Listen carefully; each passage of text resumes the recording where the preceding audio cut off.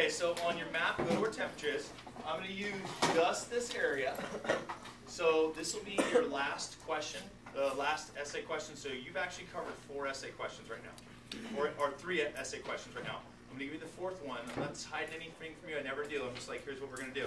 I'm going to make 2 graphs. Mark. 2 graphs. And I want you to explain, I want you to see something. You've actually already answered it earlier. 1, 2. We're going to label this one humans. Where are we doing this? Right on the T, the text box for T on your thinking map. You have plenty of room in there. Remember, you were supposed to write in there the importance of temperature. I am not filling out your map. Those are your notes. That's the one thing you will not turn in. That is all your learning that you're taking out of this unit. Okay? So again, if you have extra stuff you want to add in there that you think you could use, yeah. Since I don't have mine and I'm copying Emmy's, should I write on hers so she can have the notes too? Yes, that'd be great. That'd be great. And then take a picture of it. Okay? All right. So on the y-axis, we're going to do this: percent effectiveness. Now this y-axis is going to go for both graphs. Percent effectiveness of enzymes. So basically, how well are the enzymes going to work? At what percentage? 0 to 100%. On the x-axis, we're going to do temperature. So we have temp on both sides.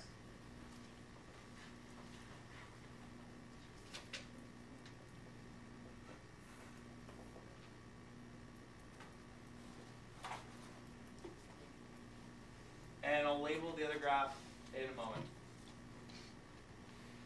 You also do one other thing.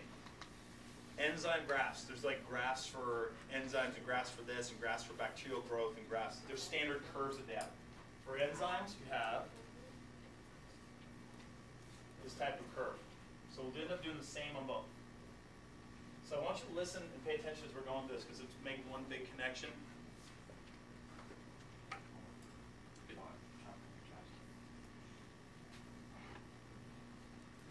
All right. Now, what is the optimal temperature for us? 98.6. Okay, so we're going to make a mark here saying at this point, you got 98.6, and if I were to draw a little, this is where you'd be 100% effective. 100% effective.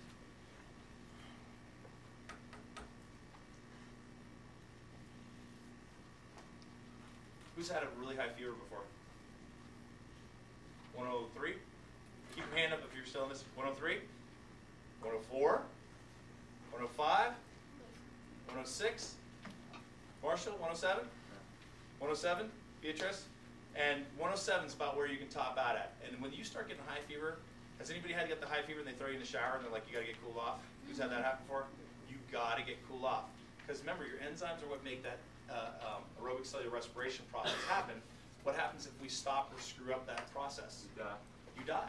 You die. Your cells die and everything starts breaking down. That's why they said your brain will start dying, your brain will start deteriorating, it's bad for your brain. Whatever they say, basically it's because your enzymes, the shape of your enzymes change enough that aerobic cellular respiration won't continue, and therefore energy goes down. So watch. We're going to go here. We're going to put a mark here, right, along this curve. For that curve, we're going to say the top end of effectiveness. Now, we're not at 100% right here.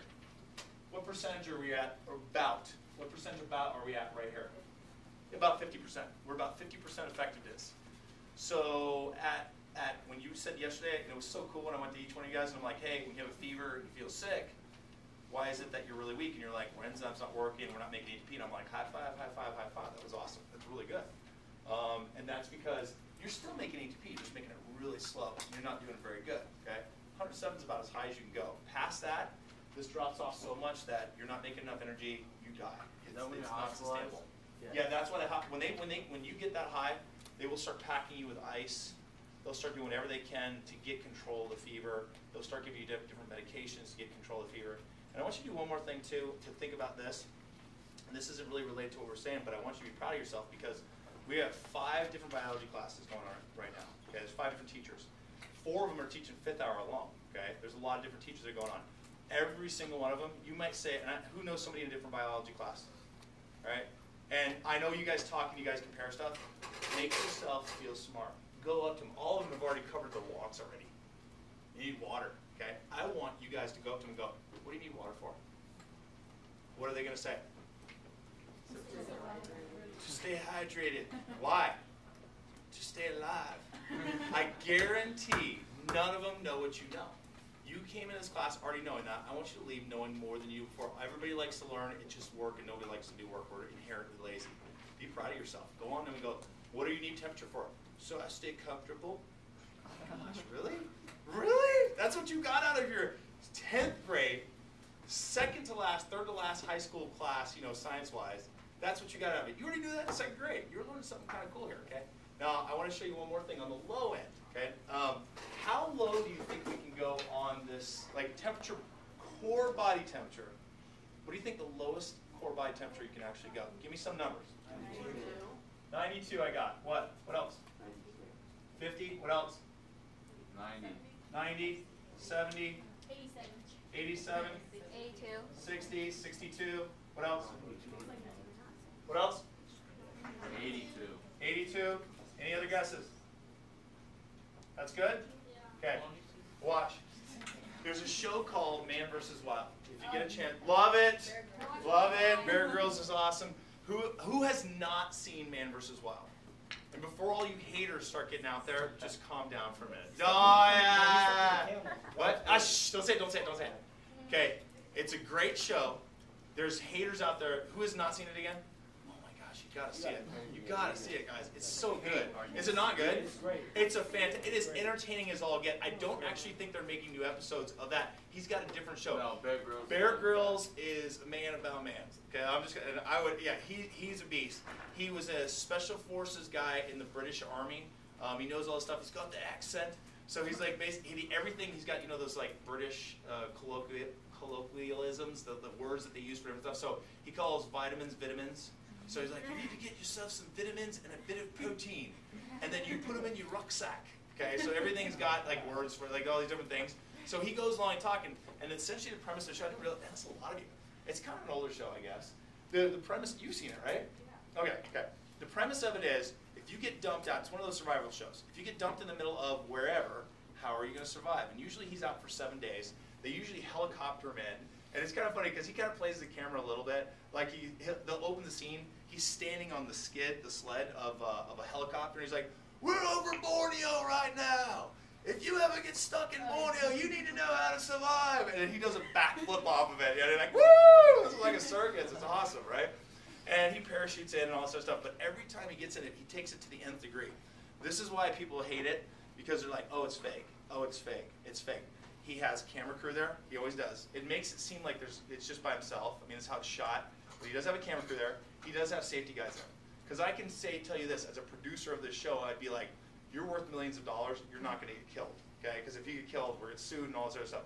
So they let him take risks and let him do stuff to a certain extent, but they kind of try stuff out.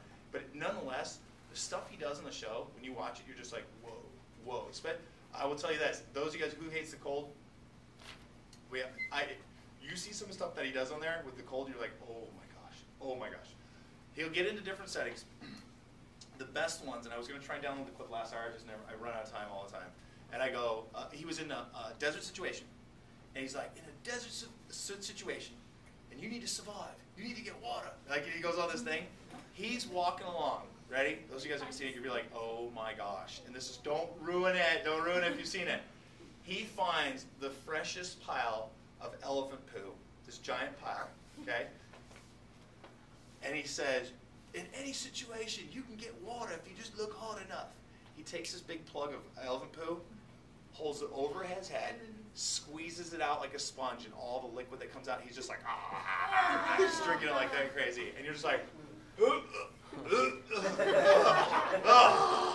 okay, that's real, okay? Whatever else he does, that's fine, I'll take it. He did another one where he was going along the desert. Some of them you can tell are a little bit set up, but like there's another one, there's a dead camel right there. He's like, you're in a survival situation, you gotta survive, he's like that.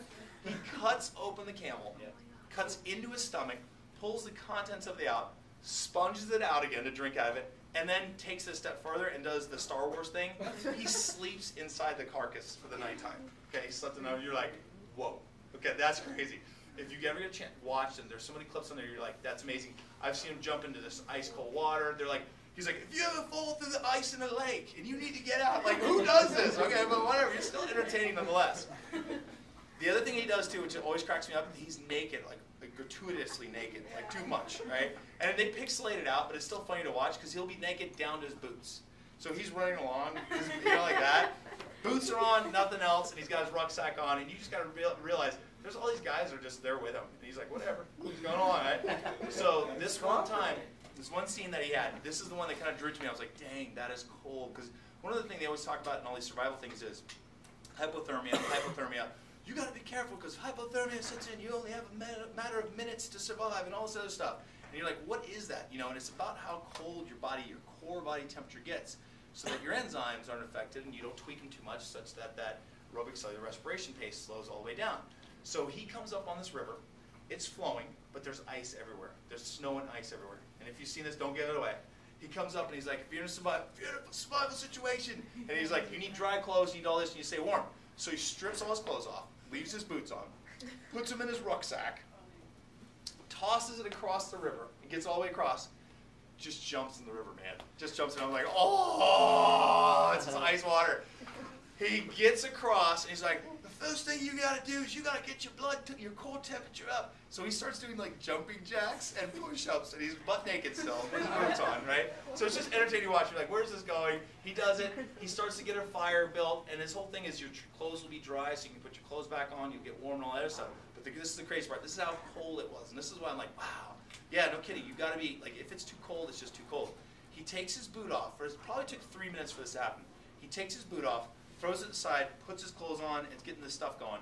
And he goes, look, this is how cold it was. He holds up his boot because his shoelaces had been undone. He holds up the boot, and the one shoelace that was kind of laying off on the ground, when he holds it up, the shoelace is frozen solid, sticking straight up. And you're like, oh my gosh, that is freezing cold. And you were out there, butt naked, up to your, you know, and you're just freezing, okay? This is the weird thing. Your core body temperature, the lowest it can get, put a mark here. All the guesses on there, not bad. 95 degrees. That's the lowest in your core temperature, about 95 degrees. Yeah, and that's the thing. Perfect, I'm glad you said that.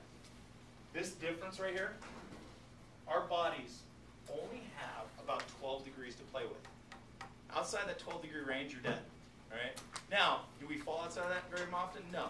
You burn through a lot of food every day to try and maintain this temperature. But this right here is what they call the comfort range.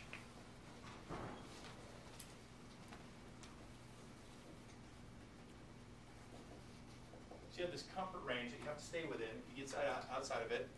What doesn't work if you're outside that comfort range? Enzymes do not work. Okay. Now, I'm going to show you the other side. And Steven's like, we talk about snakes a lot. I'm like, I don't know, okay. It's kind of, I know some stuff and I have stories that go along with it. I always thought snakes liked like really warm temperature. And they do kind of. The whole thing, we get that stuck in our head because they're cold-blooded so that they need to regulate their body temperature by the outside temperature. They actually like their optimal temperature. So if we're going to put the little optimal temperature up there, 80 degrees is what they like. That's where they're good at. And what works best at that temperature for them? Their enzymes are working best at that. Okay. Now listen real quick. Why is it that their optimal temperature is 80 degrees and ours is 98 degrees? Talk to your partner. You have 30 seconds. Why? Don't just quietly. Why is it we have 98 degrees and they have 80 degrees? Talk to your partner. 20 seconds. Go.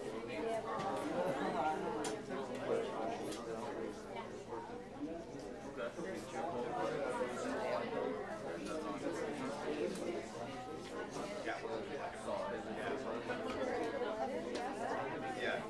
Somewhere here. Oh, we got all theirs. 3, 2, 1. You ready? Okay. Cecilia, what'd you get? Do you want it or not? I'll move on. What? Do you want to answer or you want me to move on?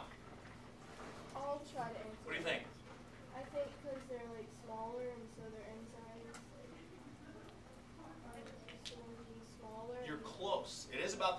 but it's not about being smaller. Lexi. They don't have as many? It's not about how many they have. You're super close. We talked about. It's still about the enzymes. Beatrice, what do you think? What'd you guys come up with? Because they're like cold-blooded, so they can withstand. Okay, I'll help you out, and then I'll give you a chance to talk. No. See if you can figure it out. Raise your hand when you figure it out. So, when this was intact, could I undo, raise your hand when you figure it out, could I undo a flathead screw with this device, we'll say? Yes or no? Yes. Yes. Could I also use a metal knife? Yes. Could I use a screwdriver? Yes. Could I use a coin? Yes. Figure it out yet? They have different tools. Oh, say it louder.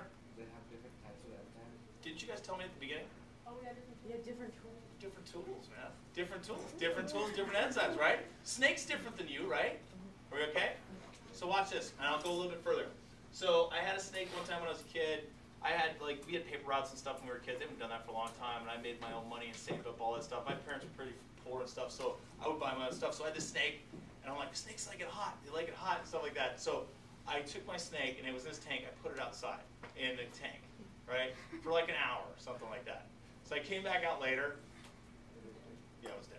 It's so sad too. And I was like, oh, because I spent the money on it, but it was doing this weird like it made one last ditch attempt to try and, like, I don't know where it was going. I just remember it was kind of sticking up like this a little bit. It was just like that because I came out and I go, oh, he's bathing in the sun. That's so cute. You know? Like that. And I'm like, hey, wake up! He was dead. I was like, oh my gosh, right? So they actually don't like it that hot. Most people think they do. Top end for them, about 120 degrees. You get their core temperature to 120 degrees, and then past that, they're toast. So snakes will go out in the sun to get warmed up to try and get up to 80. If they start getting warmer, what do? They go somewhere else. They cool off, and they go back and forth. And that's what they spend a lot of their energy doing sometimes, just going back and forth, because they're cold-blooded. But it all revolves around this different enzyme thing. Now watch. So to see how different those enzymes are, watch. I had, so I was college, it was actually Dr. Schuett's class. I was taking his class at the time. I was driving on to the Loop 101. I always forget, I think it's over here, Loop 101. Is the Loop over here? I get all changed up. No, it's over here, I think. Is it that way? Oh, I think it's that way. that way. Is that way? Okay, I get turned around here. I cannot get my north, south, east. I always feel like north is this way in here, just because of where I'm positioned. So this is like 1997, a long time ago, before you guys were born type stuff. And yeah, forever ago. And there wasn't, the road wasn't complete yet. You know how the Skunk Creek Wash kind of runs parallel to it and stuff like that? There was still a lot of wildlife in there. We used to see javelina running around in there. Like we'd drive down, going to Walmart. You know how 83rd Avenue goes up to Union Hills and goes to Walmart? You know how that bridge goes over the wash? It used to go down in it. And I had a friend of mine who hit a javelina probably 11 years ago doing it. It was before they put that bridge in. So there's a lot of wildlife that was out there, and there's still the wildlife that's there. I'm pulling on Loop 101, and there's a big gopher snake crawling on the road. There's another one that had already been hit, and it's just like some of you guys would like get out, and if you see a cat or a dog or whatever, I feel just as bad for them too. So hit the door. So I will take the snake, I will retrieve it, and I'll throw it off the edge. But it was like May, and I knew that it was warm, and they were probably out looking for mates. So if I kind of threw it down there, I was just like, it's just going to come back again anyways. But I didn't want to see it die. And I was like, oh, Dr. Schuett in his classroom, you know the specimen jars they keep all the little dead animals in and stuff like that? You know, it's filled with alcohol or formalin or whatever. He had a whole like giant shelf full of these animals and stuff. And I remember going, oh, because it was a big giant, it was a big 5-footer. It was big. It was bigger than that one and thicker than two. And I go, oh, I'll take this and I'll get him a specimen. You know what I mean? I had a pickle jar at home. I thought, I'll put it in the pickle jar. I'll fill it with alcohol. And I'm like, here you go, Dr. Schuett, here's a specimen for your collection. Brown nosing, I know. It helped me get an A or whatever. I got an A in the class, you know, making connections, whatever. So I go, I'm going to do that. I took him and I threw him in a backpack in the back of my car. Took him home. Wait, was he dead? No, he was alive. He was alive. He was alive.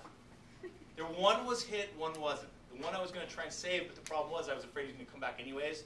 And I thought, oh, I know. You're trying to figure out, so what? How do you make him a specimen? And that's the thing. If you ask people, you go, so if you have a live snake, how do you, like, they use the words called dispatch. How do you dispatch that animal? How do you kill that animal? Okay. Some people are like, what do you do? So, how can you kill that animal? Yeah, stick it outside. That's a good one. Yeah, I didn't even think about that. That's actually not too bad. No, some people are like, you could strangle it, you know, or you can pith it in the head, like put a pin like in his brain. You can shoot it, you cut off his head. You're like, wow, all this stuff is like way crazy. Yeah. Slash, it destroys a specimen. You know what I mean? The whole idea is to have something that's preserved, something you can look at later on. Okay. So this is okay. So watch. This is what you do. You can put it into a freezer. It'll get really cold. He'll cuddle up. He'll just curl up, and then as his body temperature keeps dropping and dropping, then he goes to sleep, and then yeah, he's dead. It works for chickens and turkeys too. It's the same thing. It works for what? I'm just What? joking with you, okay? Oh my God! Okay, I just. Okay, so listen. So I put him in there quickly. Okay, so I put him in the freezer. And I left him in there like 5-6 hours. It was one of those chest freezers. You know, you open the top up and drop it, so it's like just like deep freeze. Toss him in there, and he was in a little bag and stuff. And then I came back 5-6 hours. It was a long time. I came back. I was like, tink, tink, tink. He's solid. Picked him up. It was like a big little, you know, snake pancake. He was just like that. I was like, tink, tink, tink. He's frozen, solid, dead. It was May, and I thought, okay, once I freeze him, I'll let it sit out in the sun a little bit. It'll warm up, defrost. Then I would put him back in there. So I had the jar full of alcohol, and as he started becoming more pliable and movable, then I just started putting him in there and feeding him in there, and he was kind of twisting around in there and twisting around and putting him in there and twisting around a little bit. And I put the top on, and it was still moving a little bit, and then I saw it. I was like, look, and I go, his tongue. And I went, oh, no snaky shot! Like, I was like, don't die! Like, but I was like, oh my gosh, because he's in a vat full of alcohol. If I pull him out, he's going to be all jacked up because his whole body's just submersed in rubbing alcohol. So I'm just like, oh, die! Oh, I can't watch this anymore! Oh. And so I left him in there. He eventually died, but I put him in that freezer for hours. He was like, he couldn't have been fully frozen because that would have started bursting his cells when it crystallized and stuff like that. He had to have been really, really, really cold. I'm estimating that he had to have been somewhere down around 40 degrees. So the bottom end for a snake, core temperature, is it can get down to 40 degrees. What's the comfort range on this? You have 80 degrees of play on there's comfort range. Why is it they have 80 degrees and we only have 12? Different tools. Different tools or different? Enzymes. Different enzymes. Crazy. Crazy. Now, I was going to actually get that. You guys figured a lot of that out by yourself. If you want to, put different enzymes on there so that you remember that. Okay? I have had people go like this. They go, it's because they're, listen carefully so that you don't make this mistake. I've had people go, it's because they're cold-blooded. Because this is one of the questions. I'll say this.